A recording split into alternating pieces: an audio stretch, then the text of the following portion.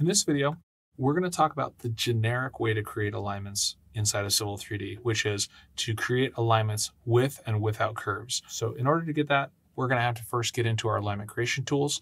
So we're going to go up to our home tab of the ribbon bar, go into the alignment dropdown and choose alignment creation tools. Once we select that, we get the window for how we're going to name and display our alignment. So I'm going to leave my name as alignment-next counter. If you wanted to change the name of your alignment, this is where you would do it.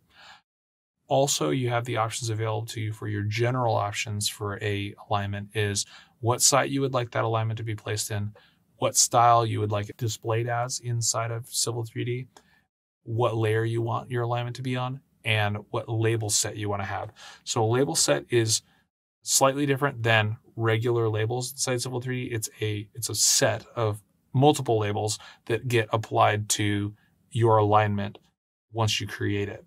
We'll talk about label sets later, but just know that you have options available to you that are here and you can create new ones. We're going to go ahead and go with the all label set.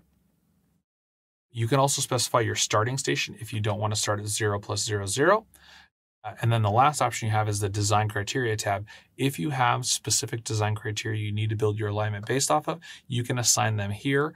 You can use your criteria based design by checking this and then importing criteria based on specific design check sets and design criteria, such as like a minimum radius table based on AASHTO. I'm going to go ahead and do this as generic as possible and not decide on any kind of criteria-based design, and I'm going to leave the starting design speed as 60, and I'm just going to leave my general tab on and leave my sites as none, proposed, and all labels. And I'm going to go ahead and click OK to get into the alignment creation toolbar. So inside of the alignment creation toolbar, the first dropdown that you have available to you is where we're going to be talking about right now. We have basically tangent to tangent, and whether it is tangent to tangent no curves or tangent to tangent with curves. Tangent to tangent with curves has some underlying settings that are associated with it, and that is inside of the curve and spiral settings. So inside of the curve and spiral settings, you have options for spiral in, curve, and spiral out. So if you're not going to use spirals in your design of your alignments, then you can just go ahead and leave these unchecked. But if you need them, you just check it, and then you set your length and your A value for your spiral in and your spiral out. And then you have your middle option, which is your curve settings, and you can specify your default radius depending on what type you have. So if you change your type, there's multiple different types of curves that you can choose. Most of the time, clothoid is going to be perfectly fine, but if there's a specific curve type you need to have, you have this drop down available to you and you can choose the type of curve you want to have. I'm going to go ahead and leave it as clothoid. I'm going to have my curve checked. I'm going to set my default radius as 50 feet and I'm going to go ahead and hit OK. Now, if I wanted to, I've set my settings for tangent to tangent with curves. I could create an alignment using tangent to tangent with curves, but I'm actually going to go ahead and do tangent to tangent with no curves first. But before I do that, what I need to do is turn on some line work that's in here that's going to help us decide where our alignment goes.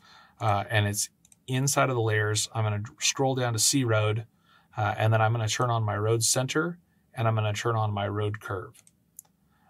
And so these, I'm just basically using them as indicators on where my road's going to start and how it's going to interact and where my point of intersections are going to be and that kind of stuff. You can freeform create alignments if you want. I knew that I wanted to create this alignment here, so I have this backbone available for us. So I'm going to do tangent to tangent no curves. And what Civil3D is telling me is it's saying specify your start point. I know I want my alignment to start up here at the center of this road.